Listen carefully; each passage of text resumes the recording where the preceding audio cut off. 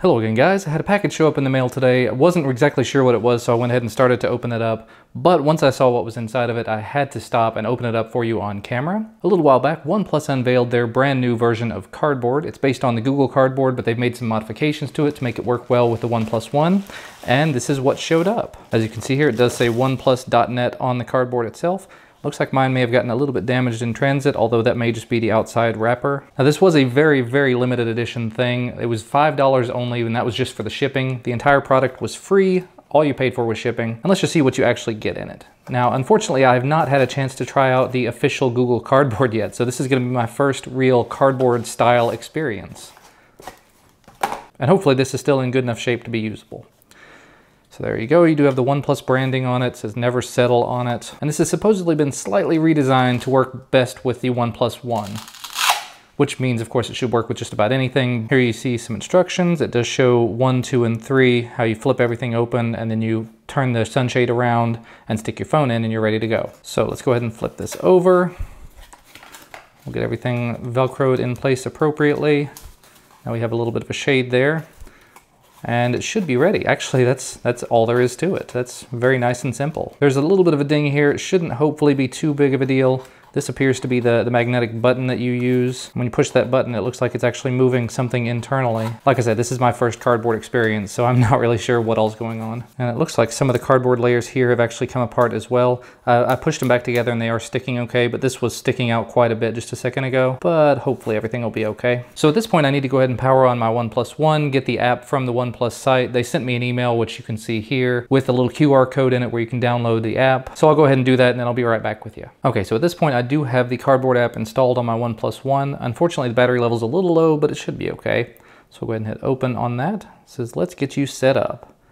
This is just the Google standard Cardboard application. Now it does say on here, find this symbol on your viewer. I'm not seeing that symbol on the viewer, unfortunately. Maybe it's the one that was in the email, so I'll give that a shot. All right, my thoughts were correct. It does now say viewer identified. The Cardboard app is configured for Cardboard Viewer 1.1. So apparently this is not obviously based on Google Cardboard 2. Oh, and you can see there while it's been sitting here, this has come back apart again. So I may have to put some glue on that to hold it together. But if I give it a little squeeze, it should stick together a little bit better, at least temporarily. But now that we've hit that, let's say done. It says here we have Cardboard demos installed and a 360 video channel. So I'm gonna hit Cardboard demos. Oh look, and there's a bunch of stuff going on. So I should probably go ahead and stick this in here, close this up, and see what it looks like.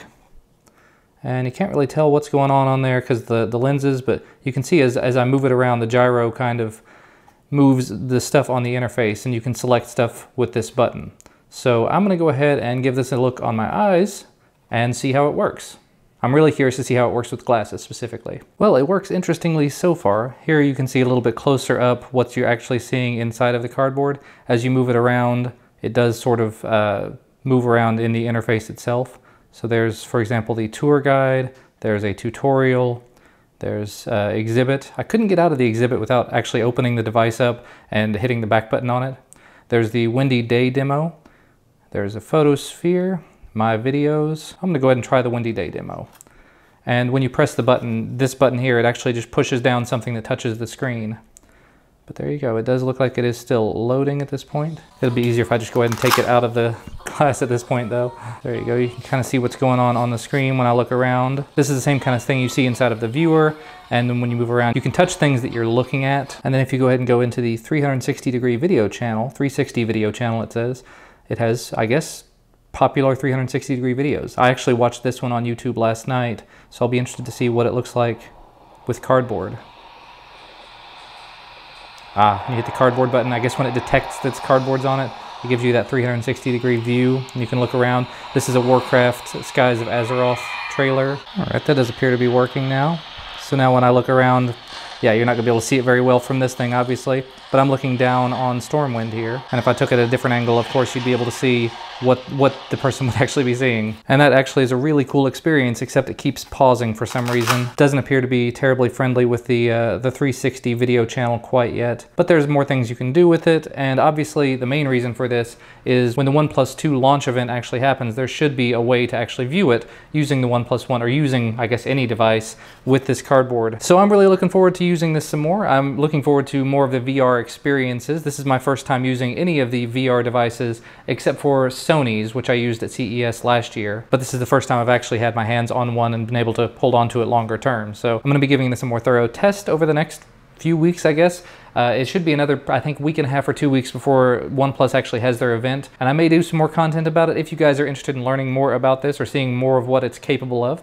But that's going to be about all from me for today. Thanks to OnePlus for making this available at a very reasonable price. $5 shipped is definitely not bad at all. I'm definitely going to have to take some super glue or something and put down in here because this is not working out terribly well. But other than that, it's been a good first experience, I think. This button is working out pretty well, and the interface itself is very interesting. So if you do have any questions, comments, or concerns, let me know down in the comment section below. But as always, thank you guys so much for watching. Remember to hit that like button down below if you like this video, and subscribe to receive more videos when they become available, and I will see you again next time.